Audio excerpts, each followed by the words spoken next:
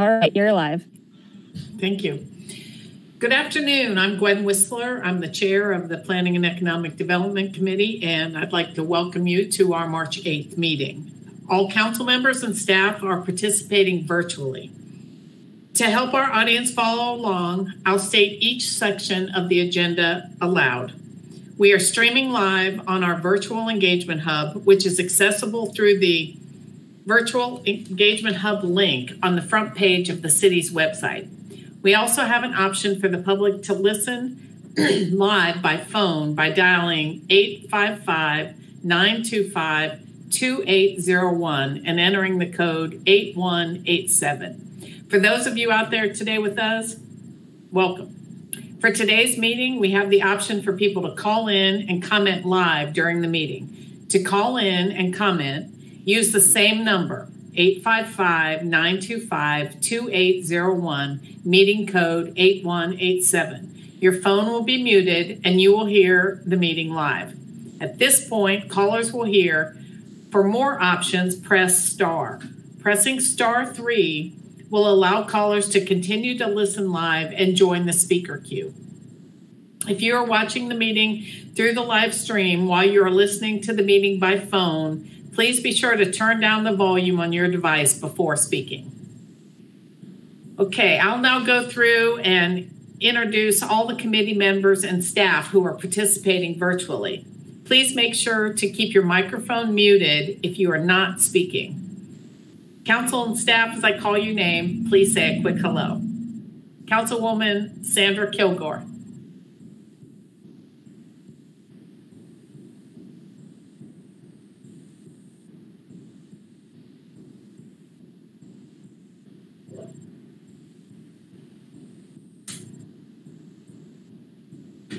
No, huh?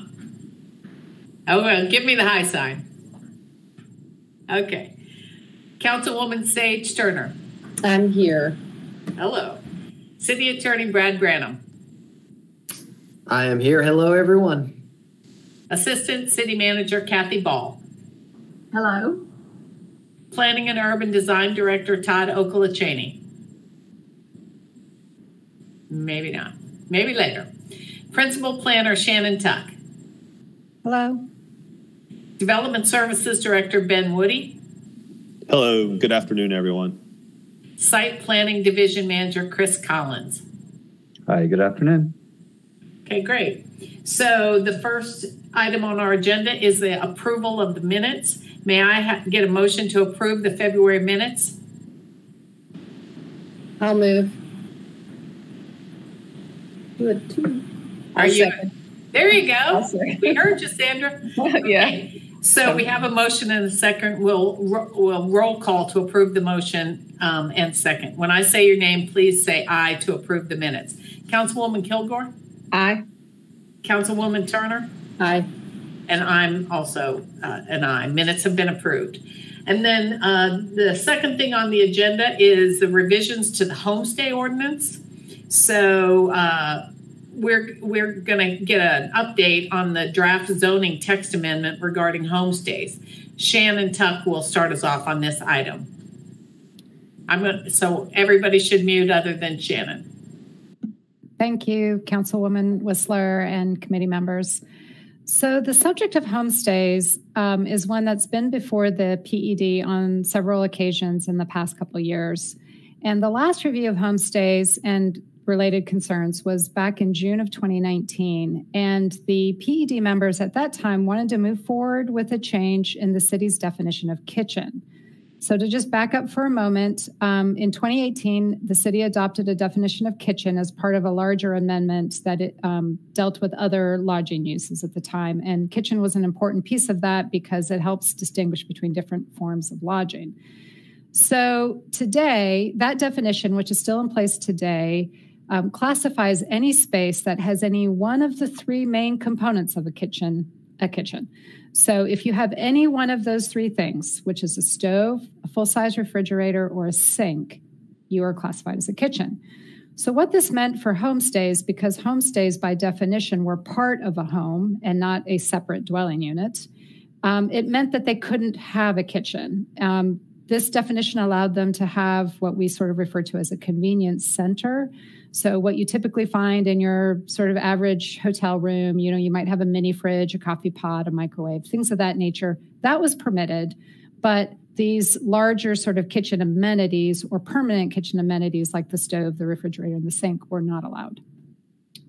So PED had heard, the full council had heard from a number of members in the community that was really restrictive. They wanted us to reconsider the definition of kitchen to allow a sink. And in the end, back in June of 2019, the PED recommended that we revise that definition to allow a sink and a refrigerator, but to not allow the stove, to use the stove as that defining feature that made a kitchen. And that's where we last left off in 2019. But we had a number of other concerns that really were not addressed at that time and remained unresolved. And then this initiative was put on hold for a pretty long spell of time for a number of different reasons. And in the months, a number of different reasons, not the least of which was this pandemic.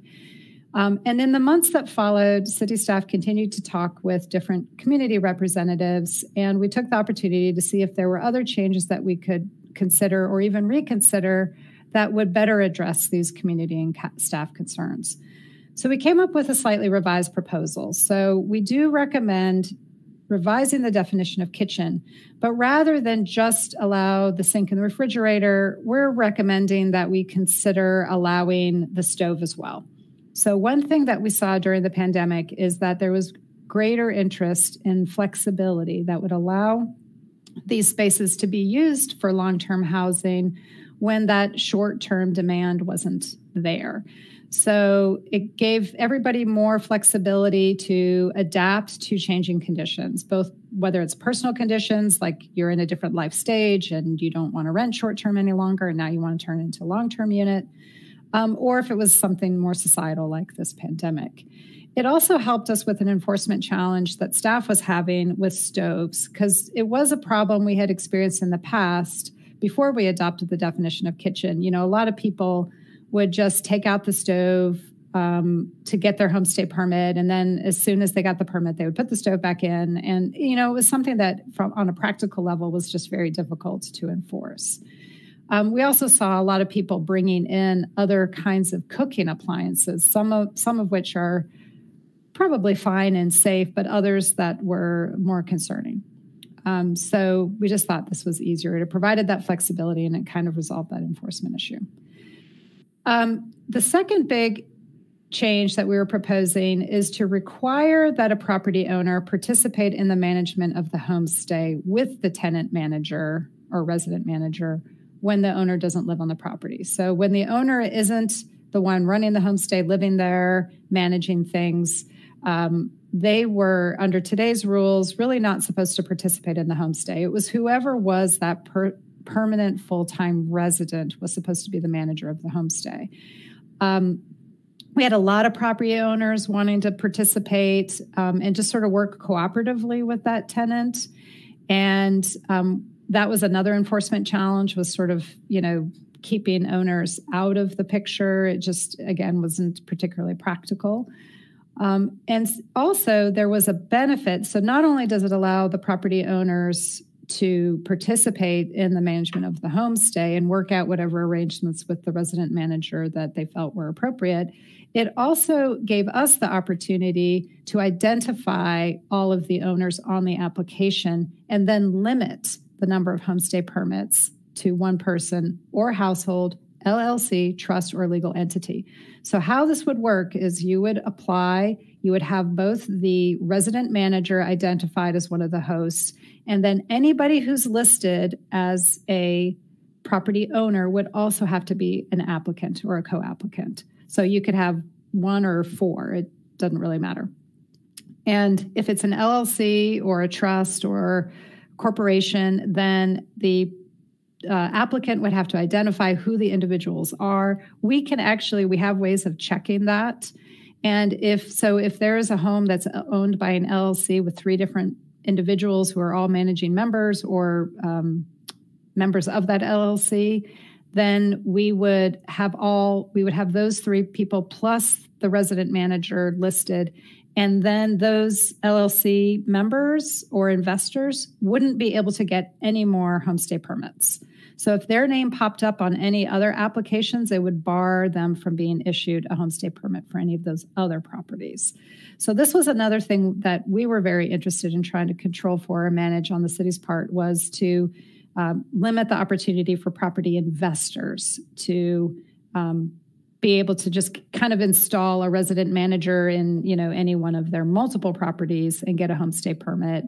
Because everybody was working out these sort of backdoor deals with that resident manager, and they were benefiting from it. And so this was just a way to kind of get it out in the open and then to better control it moving forward. And then the third major change was prohibiting the use of detached accessory structures as a homestay. This would, we had a couple instances where people took accessory dwelling units, sort of detached accessory dwelling units, and sort of disassembled or deconstructed the kitchen so that it redefined it as no longer a dwelling unit, but rather just a detached accessory structure, which then allowed them to use it as a homestay. We didn't really want people using these spaces that were better suited for long-term living, to be able to convert them, either if they were not yet designed or upfitted to be a dwelling unit. So if it was a dwelling unit, we didn't want them to deconstruct it to turn it into a homestay. And if it was not yet a dwelling unit, we wanted to preserve it as an opportunity for a long-term unit at some point in the future, because generally we felt like these detached accessory structures are better suited for that long-term living.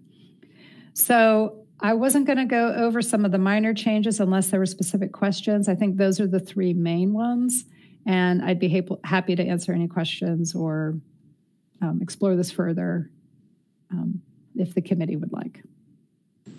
Okay. Do the committee members have any questions for Shannon?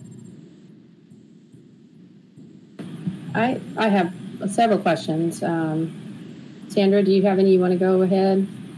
I could derail us pretty quickly because I have several. Go ahead, Sage. I guess a little background first. So where did this need to address this come from? From people that are within the homestay, currently have homestays, and they're requesting that they be able to have more flexibility within them? Or did staff want this initiative? How did we get here? I think it's a little bit of both. Before the adoption of the kitchen definition, we had defined, kitchen informally, like we sort of determined. Let me back up. A homestay, by definition, is just a portion of somebody's home. So if you have a private living space and you have a sleeping room, a bathroom, and a kitchen, you are by definition a dwelling unit, and that cannot be used as a homestay. A homestay has to be space within a dwelling unit. So it's very common in these private living spaces to have the bedroom and the bathroom. It was less common to have the kitchen. And certainly if you think of a typical hotel room, you don't usually have a kitchen. So so before we had a definition of kitchen, that's how we defined it. So people would just, in order to get a homestay permit for that accessory living space, they would just take out the stove, because the common law definition of a kitchen is a place used for the cooking and preparation of food. So they're like, I can't cook my food, therefore I'm not a kitchen. So that's where we started. Then we adopted the definition of kitchen in 2018 that said, well, it's not just the stove, right? It's the sink and the refrigerator. And if you have any one of those things, you're going to be a kitchen. So really, we're trying to make it very clear that all you can have are these sort of convenience amenities. And that is the point where I think the homestay permit, people who wanted homestay permits, people who had homestay permits said, that's really hard. We want to be able to have at least a sink. It's much easier to live without the stove than it is to live without the sink, because we heard a lot of reports of guests like, trying to wash things out in the lavatory sink and causing all kinds of problems, and cooking things in the microwave and making a mess, and they didn't have a place to clean up because there was no sink. And so the sink was really, really important. So when the PED heard this back in June of 2019, I think it's fair to say they basically agreed with that. They said, yeah, we get it. Sink's important. Let's let them have the sink. But we don't want these spaces to be turned into dwelling units. So we're not going to allow the stove. Well, that's where this pause gave us time to kind of explore that and say, what are our biggest concerns? Our biggest concerns are, how do we practically enforce this? When I say we, I mean staff. How do we practically enforce this? How do we preserve housing? Is it really like keeping a stove out of these spaces, or is it really trying to limit the number of investors coming in and buying up properties and turning them into homestays? What is it? So it was also, I think, something, I think the pandemic also taught us a lesson that it's kind of nice, or it's beneficial to have the flexibility to go between long and short. It's perhaps not perfect solution, but it's something that I think we felt like we could live with, and it resolved that enforcement issue. And we then turned our attention to these other things, protecting the detached accessory dwelling units, and then trying to control the investors. So those are the other two changes. Sorry, that was kind of a long-winded. It's okay. I think it helps. And I think, there might be some folks watching that would like to hear all that again. Can I ask Brad a question? Brad, in your knowledge, can an LLC be established without the entire ownership being public information? I think that's a good question. And let me say that the way that North Carolina handles LLCs is that generally you must file your documents publicly with the Secretary of State's office, establishing who the, quote, members are. Members are just the term given to ownership individuals within a limited liability company, much like shareholders would be established for a corporation.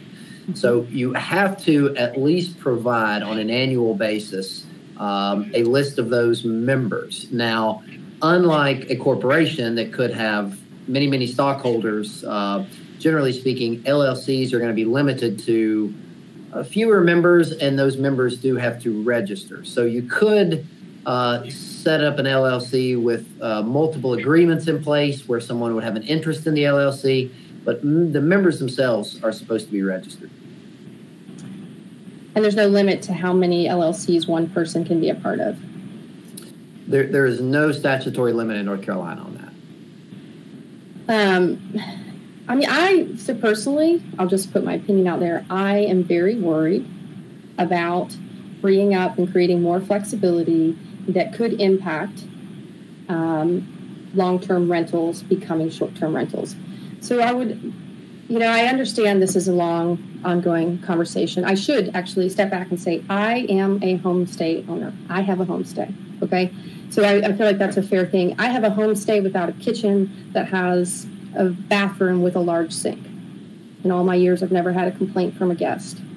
So in some ways, I'm coming from a place of experience saying there's a lot of flexibility in the existing ordinances and options. And I know from firsthand that it's not actually a complaint that can come from guests. Some people might be getting complaints, and I wouldn't know that. But I would like for us to know before we take such a leap, because I've gotten only about 12 emails or calls about this from folks with homestays that would like to have nicer homestays. I'm curious if we know how many rental units, homes, apartments, whatever they might be, we would potentially be putting at risk to becoming short-term rentals. Do we have any idea? Because on the one hand, we're trying to help a dozen or so people, even if it's 50 people, convert back and forth to long-term and short-term. And on the other hand, we have potentially thousands of units that could be at risk. And, we know we have an enforcement issue as is. We estimate we have hundreds, if not over 1,000 illegal units. And I just, last time we brought this up, I think it was in PED, I'm not even sure, we said, why would we make any moves until we had an arrangement with Airbnb to help us work on enforcement? And how can we get there before we just create more opportunities for more short-term rentals? And I think we all know we have an enforcement issue. I think we all know we have illegal rentals in our neighborhoods. I could tell you about 5 in my block. And I mean, maybe some examples would help. I have a neighbor with a walkout basement who houses an elderly woman who needs to have other family members around or people around in case she falls. Would she lose her apartment? You know, would my neighbors across the street, they keep a block over, they keep a kind of a personal helping assistant in their basement. And that's they help them with the house, and that's how they get their rent. Would that person be subject to possibly losing their rental? I mean, you know, these are the risks that I'm trying to weigh, because I'm a lot more concerned about the people who are facing housing insecurity, not able to find apartments, seeing explosive prices. Just Economics is telling us right now prices have gone up $900 in 3 years or something. And I'm a lot more worried about them. No disrespect to the folks with the existing homestay. I'm worried more about the renters and the people that could be impacted than making sure these few can have a better experience with their homestay. Am I the only one that feels that way? Well, it's a really tough question to answer. I think while the flexibility could potentially displace somebody, because now a space that might have been used long-term could be attractive to a property owner as a homestay, it also gives people an incentive to create more of these spaces. So while one person may just be displaced, there could be more options for this kind of long-term housing out there. Now, how that really manifests, it's hard to say. You know, it's hard to have that crystal ball and know exactly what the outcome might be. It's true. And I was thinking about, you know, in the affordable housing world, we talk about NOAHs, naturally occurring affordable housing. So as these new, we tend to beat up these new expensive apartments come on the market, say, well, no one can afford them. But over time, they become affordable because newer things hit the market. So follow me for a second. So now we say, okay, you can have a kitchen, you can have a stove, you can have a fridge, you can have a sink, you can basically be a dwelling unit. And now anyone in the community that has one of these can come apply. Have we just then impacted those folks who have a bedroom they're renting and we're using it to get by? You know, I mean, is there like did we take our nicest units and give them to tourists, leave the lesser quality ones for locals? I'm just really worried about it. I would feel better if we had enforcement. I would feel better if we knew how many apartments and units we were putting at risk. I would feel better if I understood why these folks with the homestays can't be more creative and put big sinks in their bathrooms. I just am a little confused about why we keep bringing this up. But I'll be quiet. I have a long list, and I would love to hear from the others because I may just be talking in vain. Maybe there's not support for this, and I don't realize it. Gwen, Sandra, any thoughts? I just wanted to clarify something. I was reading, in section K, Shannon, it says detached structures connected by a breezeway or other enclosed but unheated space shall not be deemed one dwelling unit for the purpose of this subsection. I think what that's saying is, like, if I have a garage apartment and I've got a little breezeway between the house, you know, the main house and the garage apartment, just because I've got one connection, that doesn't allow that garage apartment to be a homestay. Is that right? Okay. Yes. That I think that wording could be better, but I mean, maybe, I don't know, maybe something like, you know, to consider it not detached, it has to be connected with under air conditioning or heating or something like that. But you guys, I'm sure Brad's looked at the word, so he's probably saying, Gwen, you don't know what you're talking about, but okay. Go ahead, Sage, just keep going with your, I mean, I think it's important to, you know, get your concerns out. It is. Well, and I'm really concerned about this because, you know, on the one hand, we are doing everything we can. Taxpayers committed to $25 million in bonds to build affordable housing. We're saying things on one hand over affordable housing. It takes as much as $80,000 in subsidy to create one affordable household. but we'll give away our basement apartments. I just don't get it. Personally, I struggle with the philosophy, and and this is what I tell the Homestay Network. I mean, Jackson, if you're listening, I've always been, straightforward. If we can get Airbnb to help us, or any short-term rental platform, I don't think Expedia is as relevant because they're VRBO and those are longer things.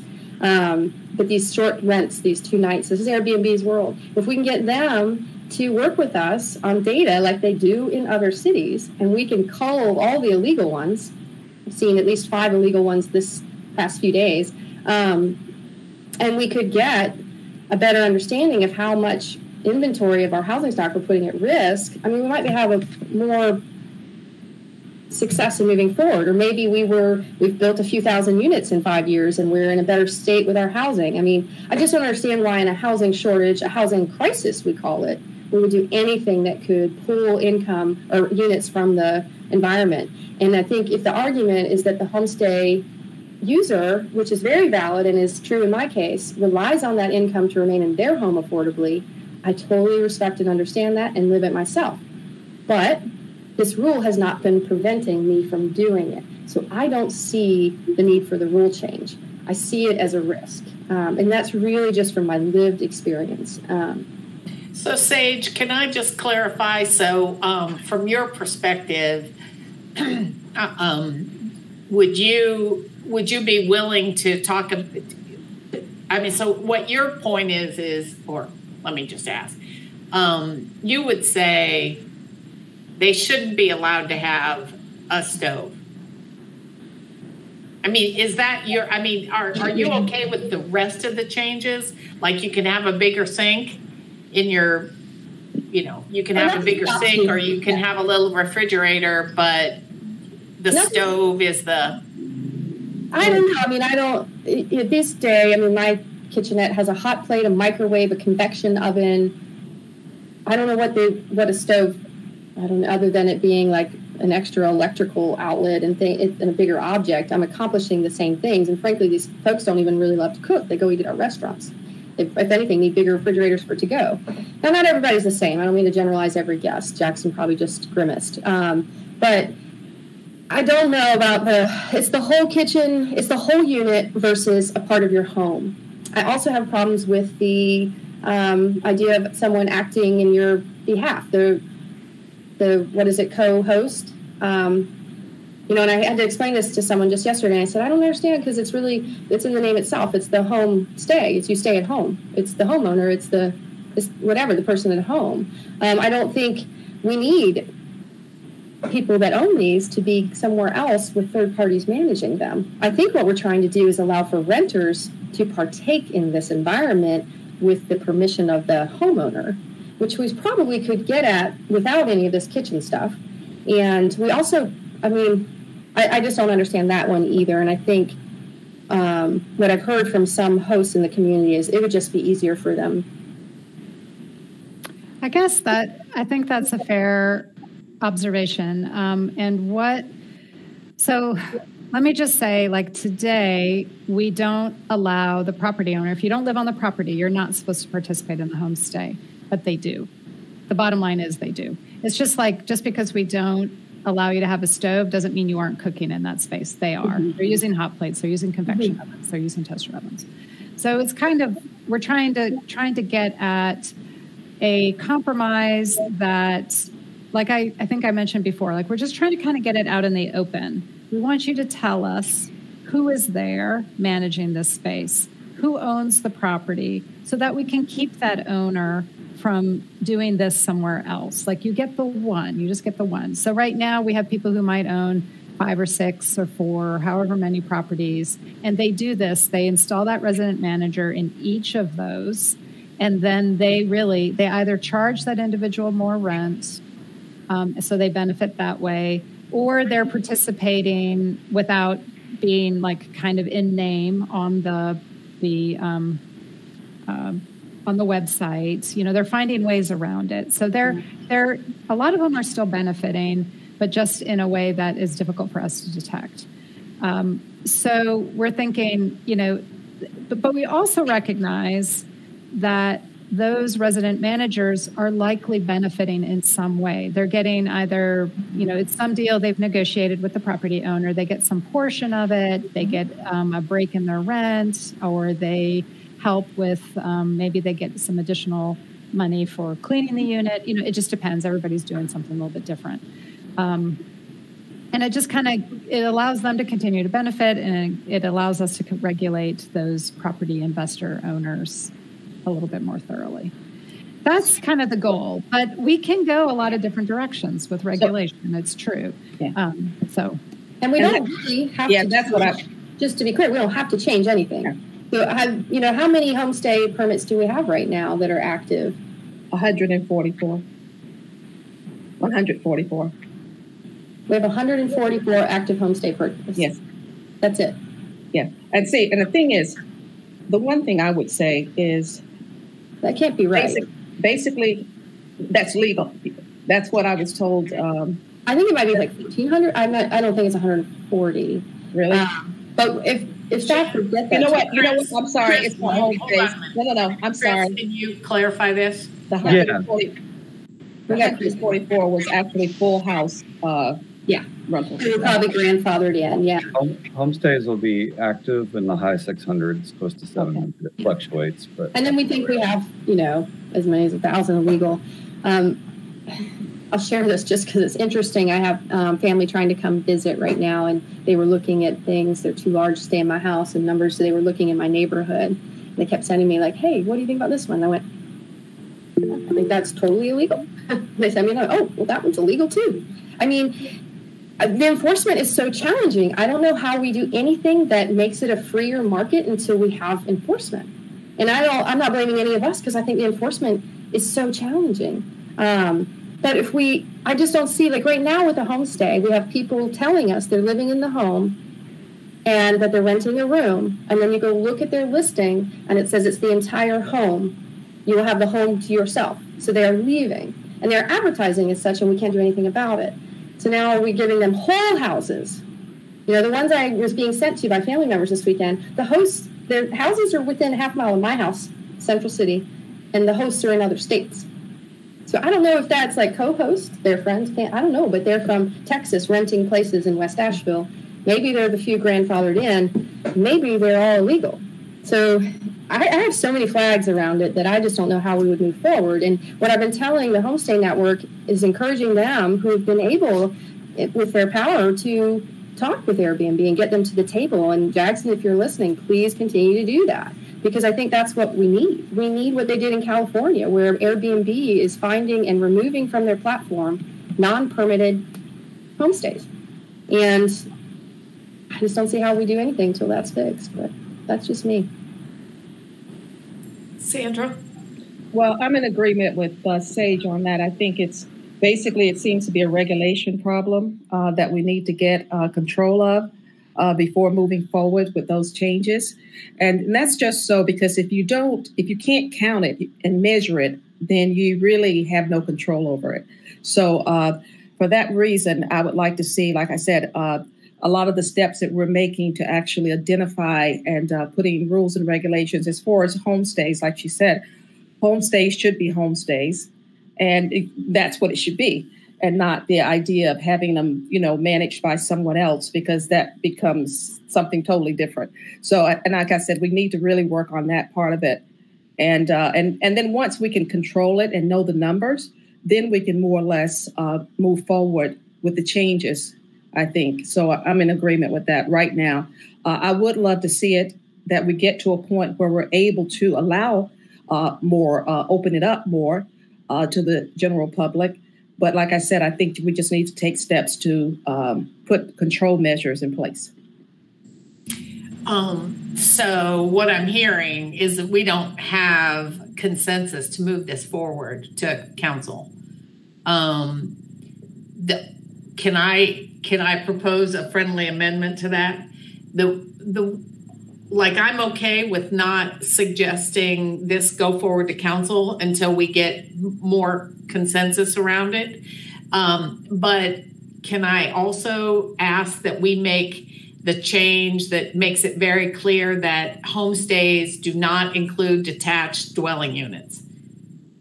because that is, for me, a big something, and apparently it's not clear. And the accessory structure versus the accessory dwelling unit? Right. If it's an accessory structure, it can never be a homestay, no matter what it looks like. That's the one change for me that I'd like to see put in place, even if none of the other things get put in place. I remember when it came up and we flagged it because it said basically like if you had a shed, like I have a shed in my backyard with a lawnmower in it, but it could be a homestay. It's so crazy. Well, but I mean, that's your perception. I mean, you know, you can have, I mean, you also can have a garage that you converted to, you know, it has plumbing, et cetera, in it, and people are using those as homestays or thinking they can be used as homestays. And so that's the one thing for me that if we don't recommend anything else to council, that's the one provision that I would say needs to be changed. That we just need to make it clear within the ordinance that a detached unit never gets to be a homestay. I mean, and I'll give you an example. In my neighborhood, there's, this garage is farther from their house, the main house, than it is to the house next door. And so, you know, if somebody's using that as a homestay, the homeowner can't hear nearly as much as the house next door can hear. And so, you know, to me, that's just completely out of the realm of what makes sense. So if we're not going to move this thing forward, I would ask that we ask staff to move that piece of it forward.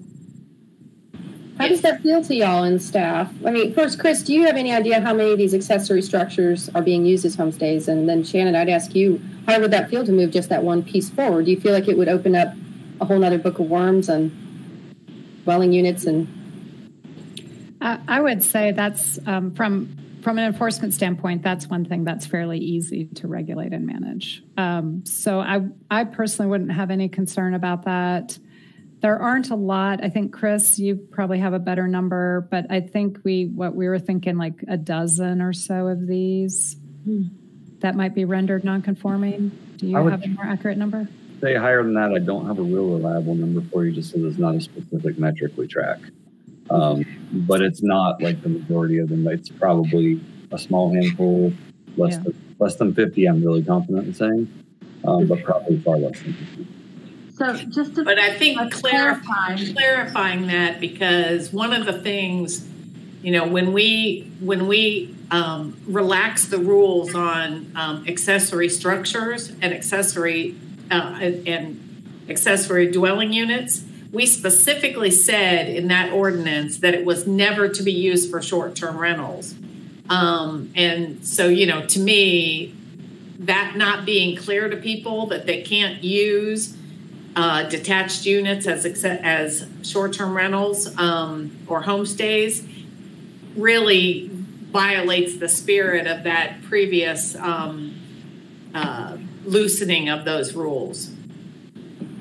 So just to clarify, Chair, our as it's currently written, we would propose that the existing ones be grandfathered, and that we would not allow any more at all to become homestays. And I just want to clarify that would be your recommendation, and I'm hearing you say that would be your only recommended change to the ordinance at this point.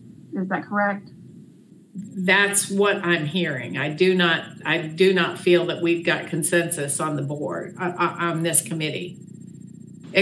Unless do we have consensus about the detached unit? I'm with you on that, Gwen. I understand what you're getting at. And how about you, Sandra? Yeah, that's fine. Okay. Yeah. I mean, and then I guess the other thing, I mean, Shannon, you've heard some of these. I don't know whether there are little things that are just cleanups that you'd like. Yeah, that was going to be my question. That's why I raised my hand. I'll lower my hand now. Just there are a few things that we included. If an ordinance is going to go forward at all, I would ask that maybe we include a few of these little things that I don't believe are controversial, like requiring that an applicant be a minimum of 18 years of age. There's a couple like that the Homestay Network didn't have a problem with, and I don't think anybody else has a problem with. And we're not really having big problems with those things, but just to make it really clear. And then the other thing that I would ask if the committee would be willing to consider is just making at least a tweak to the definition, because today the definition is very confusing around the sink. It was written to try to not disqualify somebody from having a utility sink when it was in a utility area. So it used these dimensional requirements. It's very confusing. And so what people are trying to do is find a very abnormally non-standard sink and put it in their homestay. So I think it would be a good idea to clarify that in some way. Now, either just clarify that it's not a problem to have a utility sink, but you're not supposed to have these other things, or to add the sink back in as the committee had recommended back in 2019. I leave that to you guys to direct. I will say, I don't have a problem with adding the sinks back. Or not having the sinks at all, because the sink is what's triggering. Right. We could clarify that you can have a utility sink in a utility area, but that the homestay, we could go back to the 2018 definition, which is, or the intent was to allow a convenience center, but don't have those more permanent kitchen facilities like the sink, the stove, and the full-size refrigerator. So you can have a small refrigerator, you can have the microwave, you can have the hot plate, you can have the coffee pot. That's fine. But we just want to try to stop you short from like turning it into a dwelling unit, which is do you think a sink would change the complexion of that much? I mean, I can see how a stove or a full-size refrigerator would, but a sink, especially in light of what's going on with the COVID and the viruses, and not really knowing, I just think it's just basically a safety measure to have in a homestay, to have access to a sink other than the bathroom sink. Oh, so they do have a bathroom sink, but that's really the crux of what we're talking about. If allowing a sink in the unit makes it an actual dwelling unit, then it's not really that we're saying to the existing homestay members, hey, go ahead and have a sink. And what we're really saying is, hey, every other unit in the city that has this makeup, you're now eligible to be a homestay. And that, I think, is the big difference. And I think what we're getting at here, and maybe let me ask this thought, because what I hear from not just Homestay Network, but from folks with these homestays, is really they are wondering, how can I be, more productive and supportive of the things I want to do? How can I go back and forth between long and short term? And I think what we are saying is, or at least what I'm saying is, I'm not ready for long term to go back to short term. But if you have somebody that's okay for short term, how can they go back and forth? And I think these homestays should have a primary kitchen already, right? So they have a working house. So the homestay unless it's got a separate entrance, isn't connected to the other one in some way, a homestay could become a long-term rental just as legally because it has a kitchen in the house. But maybe our tweak is that you don't lose your homestay permit. I mean, you don't actually. You should be able to go back and forth if you have one of these units that has a master kitchen in the house, even if the homestay is in part of the house. You should be able to be long-term or short-term at your leisure, right?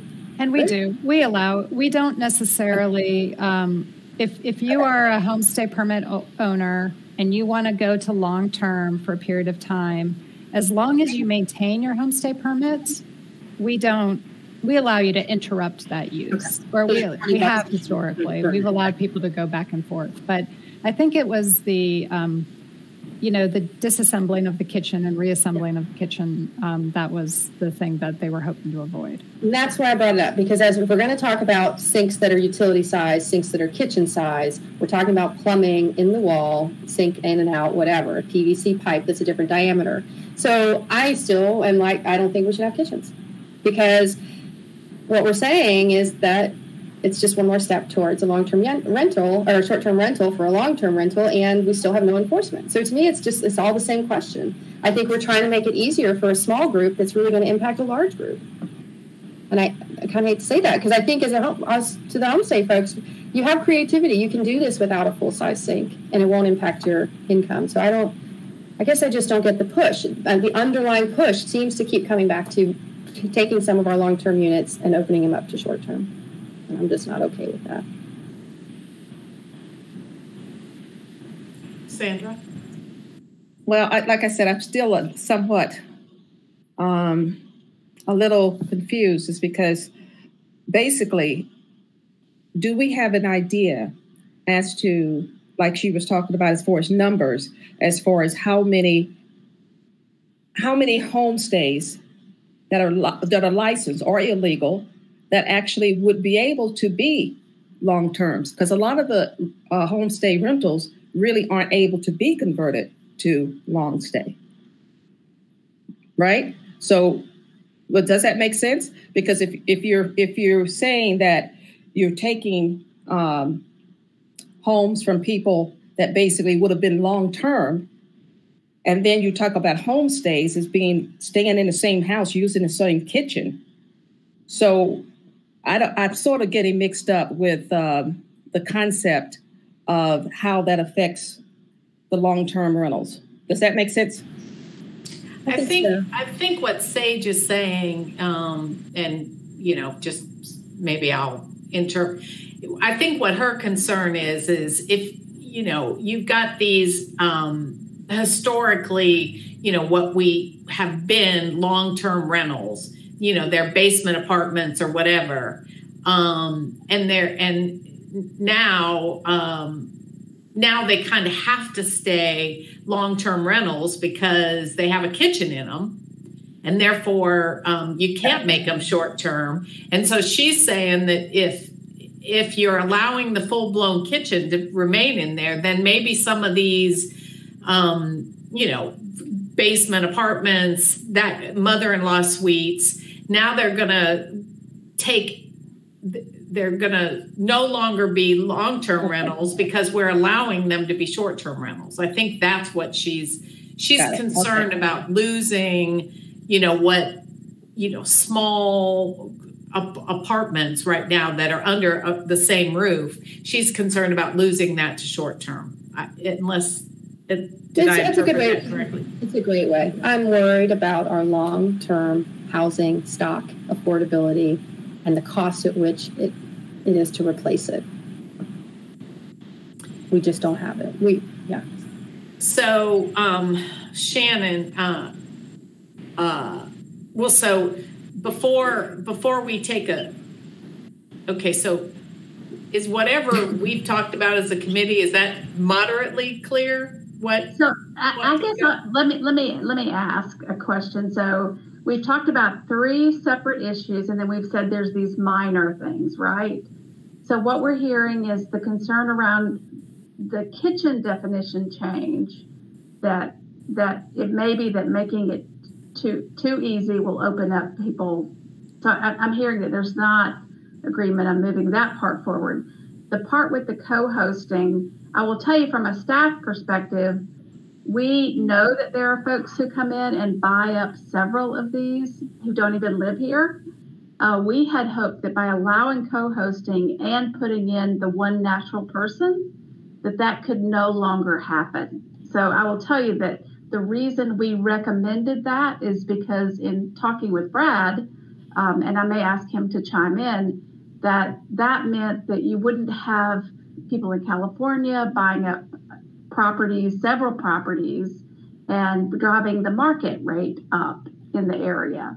So I will tell you that was our recommendation for recommending the co-hosting, so we know exactly who's managing it, and the same person is managing it on the website. It sounds to me like I'm questioning this from what you all are saying. You all are fine with the detached not being allowed to be a homestay. Okay. That part of the ordinance, as well as the minor changes, you're okay with. Is that correct? 18 years old and changing things. Yeah. The little word change in compliance with 160D, that all seems pretty simple. But now, do we have consensus around the residential manager and the owner thing? I would take it as a worry, y'all. I really would, because I think, again, the enforcement, if one person can't come up and buy 5 and have 5 different renters managing it, it will happen. Yeah. It is happening.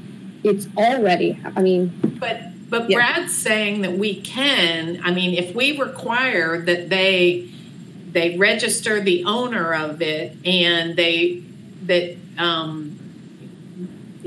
I think what I heard was that we can enforce that. Well, that's why I asked about hiding under LLCs, because I think you can. Why can't we just say it's not allowed? Because homestay it's taking away what homestay means if you're allowing, Well, that's what they're asking us. Should we allow it? I just don't think so. Yeah. So Sandra, you're of the opinion, just to ask, so you say that if I'm a renter and I'm renting a home, I can't have a homestay because it has to be the owner? Okay, that's, I think, the goal we're trying to get to, right? So the renter can participate in this because it's an equity issue. Because homeowners shouldn't be the only ones able to play. I get that. Yes. However, how to enforce it in a way that doesn't, it's the same thing over and over. We're trying to make something easy for good-hearted people with good intentions, but on the other side, we know there's a bunch of other people with bad intentions that will take advantage of it. So we have to be smarter. We have to figure out, it probably seems like Airbnb, helping with enforcement. How do we make sure that only one person, one renter, because I'm thinking you can be a part of multiple LLCs and you can't always find them. I know that from having to search up properties and try and find owners. But hopefully the software that they have, I bet they could probably do it easier. I bet some of the software. I don't know, but I think, there's a lot of cities that are harping on these short-term rentals. There's some cities we can look to that opened them up, and we can look at Portland, we can look out in California and Washington, and we can see good and bad. And I think we can see why a lot of cities haven't followed suit. If it's maybe we should go back to the drawing board on this particular item, and maybe I don't think what I'm hearing is y'all aren't concerned necessarily about us trying to limit the number of investors. You're more concerned about the owners participating in the management of the homestay, because those are the two. I'm concerned with limiting the investors. Same. That's what I'm concerned with. Yeah. Wait, are you concerned because you don't think we can figure it out? I'm concerned that the current state, we can't prevent it from happening. And if you have anybody that's selling a house or a piece of land right now, it's all cash buyers from out of state. And I don't want them coming in and they ask the same thing. I date a realtor. They ask the same thing every time. Can it be a short-term rental? Yeah. And no, and I agree. Go ahead. Just to clarify, I'm sorry. Go ahead, please. No, anyway, and I'm in agreement with that because, like she said, is what happened years ago when I was doing real estate, and I, of course, deal with a lot of real estate that's in the gentrification areas. And what was happening, every house I put on the market was being bought up cash like this, and that was when they were doing the short-term rentals. So now we're finding that same type of pattern being used in homestays. So we have to find some kind of way to control it. And when City Council came out basically and said no longer we're going to allow short-term rentals within the city of whatever, it did die. It died within the city. So I'm saying we need to sort of maybe come up with some ideas to sort of stop the investor from coming in, taking advantage of the homestays for the people. That's what I was trying to ask. Yeah. Thank you for saying that. So I'm just trying to say, I think you all agree that we want to try to limit, if we can, limit how investors buy up properties and use them for homestays, because that is happening today. Yeah. That happens now. You're okay with trying to control that if we can figure out a way to do that. So what we're proposing is a way to do it, not using Airbnb because we're not sure we can count on them participating. So we're trying to find another way for us to try to control for this. And so I'm just not clear on if you just don't think the way we're doing it is right, or is your concern that it gives the owner the opportunity to kind of like be out in the open with helping to manage that homestay? Well, I'll back up to say I think staff have done an enormous amount of work, and I greatly appreciate the many years y'all have done into this. So I don't think you're doing anything wrong or incorrectly. I think we're all just trying to brainstorm the best path forward. So I think I guess we need clarification on, can you always find an owner of an LLC? Because I don't think that you necessarily can. Nothing on you, Brad. I feel like I'm searching for LLCs sometimes, and I can never find the owner. Maybe I don't know what I'm doing, but I'm just not convinced that's the one thing that's going to make it all work. So I'm hearing you support that, but you just want a little, let's explore this a little bit more. How is it going to work? How's it? How to really, safeguards in place. Yes. Okay. So maybe we put a pin on that one. We revisit that or explore that further. Can I just also clarify, are you guys okay with us making at least that little change to the weird dimensions about the sink and just clarify, this is, you can have a utility sink in your utility area, but we're just going to... I'm not okay with that. Well, because right now what's happening is that some people are putting sinks in their homestays because of the way the definition is written. So I just want to close that loophole. I would support not having the sink in the kitchen. That's what I'm trying to say. What I'm trying to say. I understand. Is to not have the sink, but make that really clear that you're not supposed to have the sink, because right now it's not. And even yeah. Okay. Where are you on that? The others. Yeah. Well, I'm not really, like I said, I'm not really opposed to the sink. I'm more or less opposed to the full-size stoves and refrigerators. I think with the sink, like I said, in light of, because I think, especially with this COVID thing, I think you'll find more people feeling more comfortable, staying in these spaces. And I think you just need a sink for just safety reasons, or just a lot of sanitation and things like that. Because even if you have a microwave or you have, you bring food in, you may need somewhere to, I think a sink is, to me, it's not that. I would wonder, in the beginning, what happened, and Shannon may be able to speak to this, in the beginning, what happened with enforcement was people would apply, they would roll their oven and the refrigerator out the door, hide it, get the permit, roll it back in. So the thing, why it got attached to the sink is because the sink can't be rolled out of the house. So the sink can't be pulled temporarily and put back as easily as an oven or a fridge. And I mean, people were frankly very open at P&Z. I remember them saying, I'll just move it out the door. You'll be gone. You can't come back. I mean, okay, but the thing is this. So we're going back to rules and regulations that we need to put in place, because it's going to happen.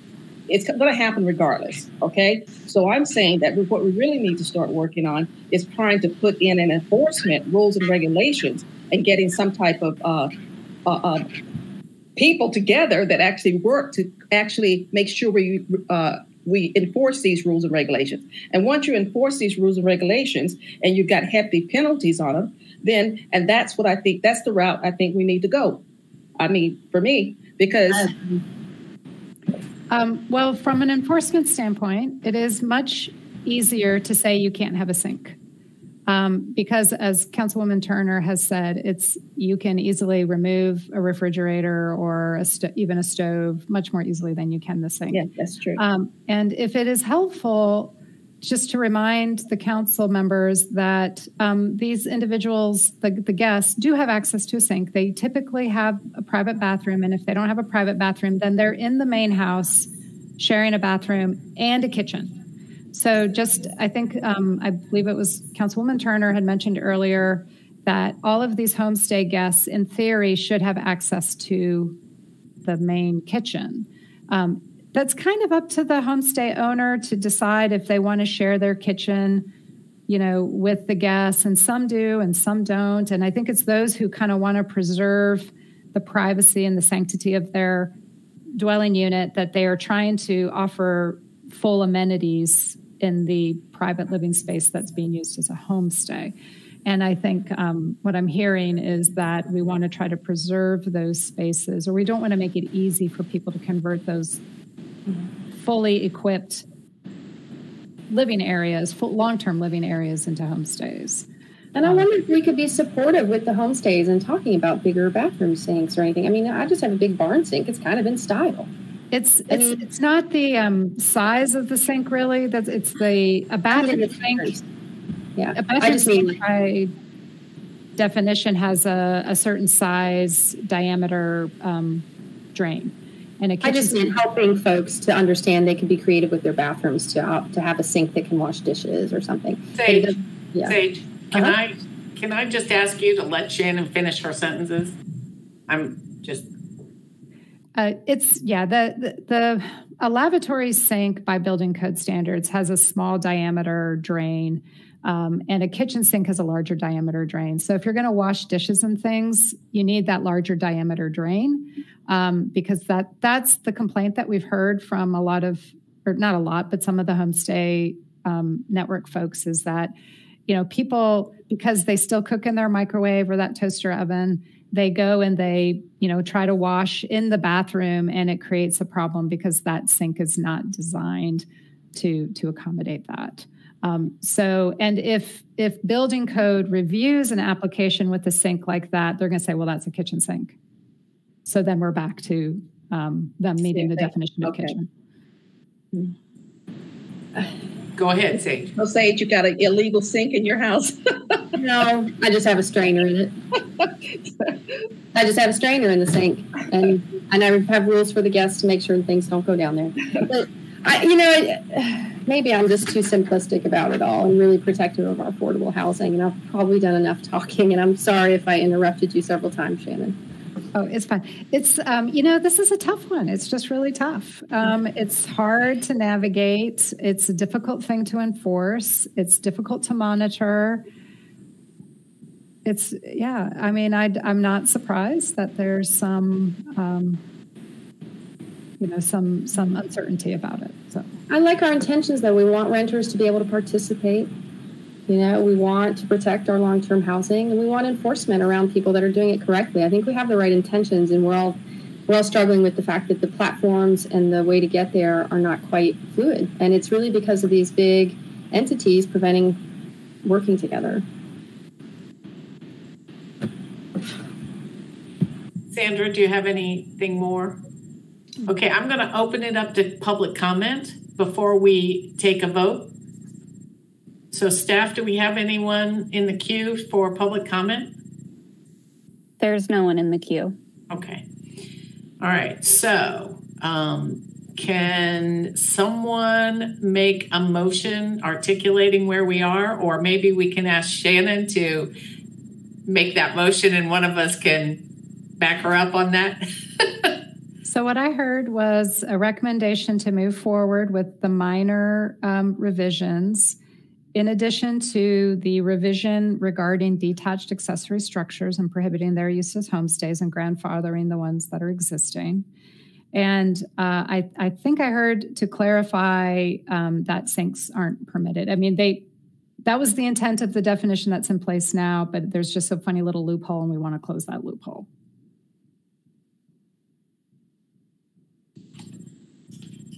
Oh, Sandra, you're muted. Sandra, you're muted. Good. Are we going to say anything about the investor, how we deal with the investors? Oh, I meant to say, and we'll come back maybe with some more analysis and thought about that piece. Okay. I think that motion criteria was fine. I'd also request we try and come up with a way to establish how many units we might be putting at risk if this moves forward. Or maybe if that's, I guess we don't have to if it's not going to council quite yet. But if the kitchen thing starts coming back and ready for council, I really want us to have some more data on who we'd be impacting, not just who we'd be helping. But I think moving forward, minor revisions, removing accessory or detached structures was the two we did agree on. But then does the motion need to include removing sinks as an option? No, because that's how it sits right now. Right, Shannon? I had just proposed to close the loophole that's allowing some very unusually shaped custom-made sinks. Right. Okay, so you'll take that out. Okay. Yeah. I'll make a motion. And Chris, do you have a sense in response to Councilwoman Turner's question and Councilwoman Kilgore's question about, is there any way to have a sense of inventory about these units that are currently long-term rentals that could possibly, do we have a way to know that? So I think what I kind of heard was like finding out how much housing stock we could be affecting or how much potential housing stock we could be affecting through that.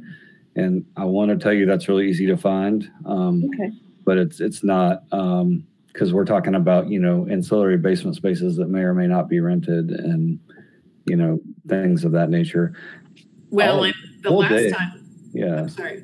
Yeah, the last time we talked about this, Chris, normally you'd think that we'd be able to look at real estate records, but it's not always documented that there's, that things have been converted to basement units or whatever. And unless there's a reason why, the county doesn't go in and relook at a home.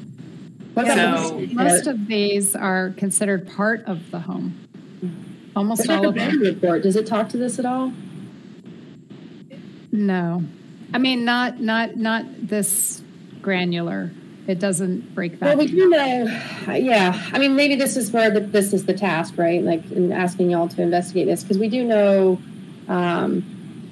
We get data around how many people own their homes. We know how many white people own their homes and how many black people own their homes. We know, So if we have those numbers, then should we assume the rest are rentals? I mean, Chris, could we, can you run a report on, I'm trying to think if there's, I don't know how we would do this, running a report on Excella for the number of basement renovations? That's not an accurate number, but it might give us a ballpark sense. Let me say this, anything we find is going to be a little fuzzy because we're not going to catch everything, but we can try. To come up with something that'll give a sense, at least, of using certain keywords, maybe. Yeah. The problem is they're not multifamily units yet, so we can't look and see if someone created an ADU. Then we know for sure, and then they're not currently allowed to run it as a homestay. But these are areas that could become an ADU, but no one's done the work to take them there. So, yeah. And doesn't have to be an ADU, right? Like allowing a kitchen would allow an apartment in a apartment complex to be a homestay. I mean, it's just wide open then. So it's essentially any rental we have in the entire city of Asheville would be subject to this. It's just a matter of how many rentals do we have and do we know? Seems like a pretty big number. We know how many rentals we have. Right. I don't think that's the question, Sage. But that would not identify these private living spaces that are already included inside. No, but okay, that's true. Right. I mean, we're still not allowing whole dwelling short-term rentals. We're trying. Right, but I mean, it's not legal. So it wouldn't be every rental unit in the city that we are permitting. Well, it would only be if there's if there's two families or two units under the same roof. Well, I hate to be the devil's advocate and assume that people will do the worst thing, but there are people that will take advantage of the system. So imagine that you're an apartment complex and the owner has granted you the right to have the rental or to use your rental as a homestay. And then you just leave your rental and you live somewhere else. The rental is now, it will happen though. That's the thing. But I'm not trying to. This change in the rule is not going to make it happen any more than it already happens. Not here today. It sounds like what we're talking about in this motion is separate from what you're trying to get to. Right. So as far as the motion, I could make a motion right now. I think Shannon was asking, how can we get to this request? And that's different. Right. We got a little derailed. I'll make a motion if it helps. Okay. I would move that we move forward to council this homestay revision ordinances with only the minor revisions to come in compliance with 160D, little things like as Tuck mentioned, around 18 years old and older, that we remove accessory and detached structures from being allowed as a homestay. And I think that's... And we clarify that and we disallow sinks within the homestay. And then non-bathroom sinks. They're allowed to have sinks, right? No, there's sinks. Yes, no kitchen sinks. Sorry, no kitchen sinks. You. Clean that up as needed. Okay, do I have a second? I'll second. Okay, great. So I'm going to go through the roll call. So Councilwoman Turner? Aye. And I'm an aye. And Councilwoman Kilgore? Aye. Okay, great. All right. So I'm going to open this up for general public comment. Staff, do we have anybody who just wants to talk to us about other things? There's no one in the queue. Okay. Thank you very much. So with that, I'll adjourn. Thanks for being with me, ladies. Have a good day. Appreciate it. Thank you. Thank you very much.